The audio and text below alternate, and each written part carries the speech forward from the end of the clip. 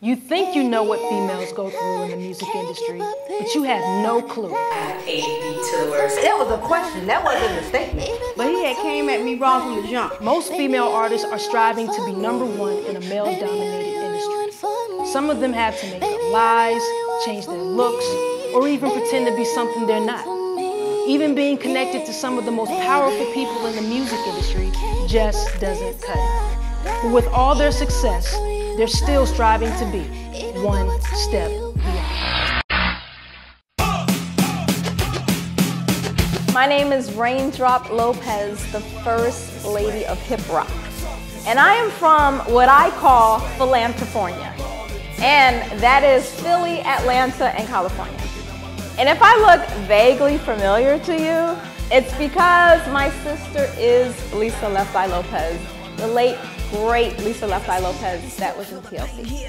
The way I got started in the music industry was kind of like, I would say it was an accident, because I was not intending on doing music. I was just actually doing a song of my sister's, and I would do it a different way, my rock way.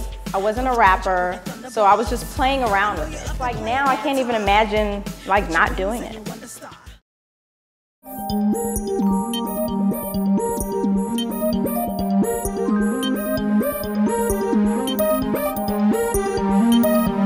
My name is Lynn Tate and I'm from Southern Home, Tuskegee, Alabama. I've been doing music forever, you know, church choir. When I turned like 16, I started recording in the studio. And when I started recording in the studio, that's when I know that that's what I just love to do. So I was recording ever since I was like 16. My family friends, they support me big time. They keep my CD in their car. Every time I call them, they're listening to Lynn Tate. I love girl groups, Destiny's Child, 702, Escape, Total. Oh my God, what was that one group? It was just one group, but whatever, I know all the groups. It's definitely competition, you know what I mean? Because, you know, I'm a little different with mine. Like, they're rappers, but you know, I sing rap, you know what I mean? I do both. So, by me having all these features, you know what I mean? I have features with Rich Homie, Trinidad, Pastor Troy, Young Jock, Young Dro. I mean, I can go on. My name is Zoe Clark. I'm a pop artist from Atlanta, Georgia, by way of Bronx, New York. I've been pursuing music for about 7 years, but seriously for the last 4. I got started in the music industry through pageants. I had a talent. My talent was always vocal. My largest musical influence is Madonna. I adore her. I love how she transcends over time. She's always reinventing herself. And I think a lot of artists haven't mastered that. Very few do, and that's why they become legends. I have an excellent support system. My family and friends fully support my music. And my friends have pretty much, I've had the same friends all my life. So pretty much whatever I'm going for, they support it, and music is no different. I got my long hair on, been drinking on. I am Alexis, known as Lex, from the pop and R&B group Bliss. Singer, songwriter, dancer, entertainer, everybody's sis, everybody's best friend, that's me. I have been doing music my entire life. I started singing when I was 8 years old with my dad's band. He had a band in the Army, and they would do little shows around the military bases.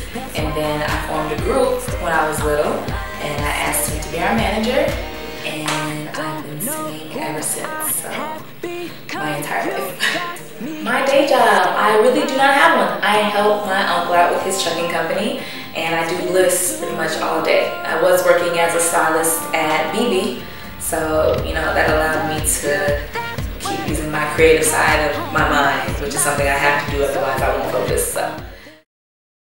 I am Monet Iman, and I am a professional blogger. I am developing a blog characterized as an advice column targeting women ages 14 to 23. I spend about 20 to 30 hours every week blogging. I want to impact lives and provide a different perspective on life with my blog.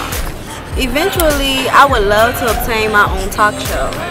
My biggest obstacle when it comes to just networking and developing my brand alone is having to deal with unprofessional men who you'll come to them, present yourself as a professional woman, and you have all your shit together, and at the end of the day, all they can think about is fucking, and it's annoying, it's aggravating, and it makes you question your ability to succeed as a woman in this game. Well, hello, gorgeous. How you doing? I'm good. You look good. Yeah. Good to see you. Thank you. Come on, let's go have a seat. Okay. So, I have two personalities. One side is Monet Iman, the blogger, my brand. She is well-spoken, highly educated, very wise young woman, very classy.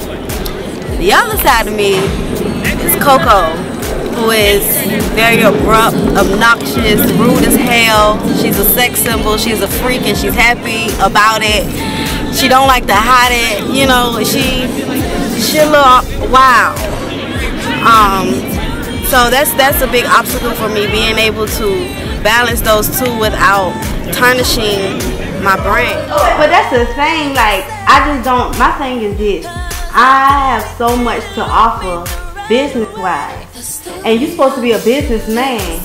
Why the hell wouldn't you want to capitalize on somebody that could help bring in more funds? But I just feel like this, stop trying to fuck me, and we make money together, I'll buy you a bitch. I actually don't know if females respect me in this industry or not. It's not from a lack of caring, it's just I kind of feel like what people think about me is not my business. People wonder why I have all these tattoos. It's because it's okay. I don't know, it's just bliss, it's just different. I really don't know. We're just different, that's just what it is. My mom was a little skeptical just having another child going into the music industry. The only obstacle has really been family-wise, trying to separate the business from family. The obstacles I have to face, you know what I'm saying, being a female in the industry is, you know, going back to me working with a lot of males in the industry, and I'm already getting judged. You know, people judge me saying I'm doing this and I'm that and I'm hoeing around. Oh, in the next 5 years, total world domination. And I know that sounds crazy, but for me, I believe in the secret. I believe you attract whatever it is that you're putting out there. And there's things I've already done that from my circumstances, I should have never been able to accomplish. So you really can't tell me that nothing is possible, and I don't believe it. Okay, I want to toast to women, empowering women. All of us getting where we want to be in the industry on our own terms. Toast to that. Thank you guys for coming.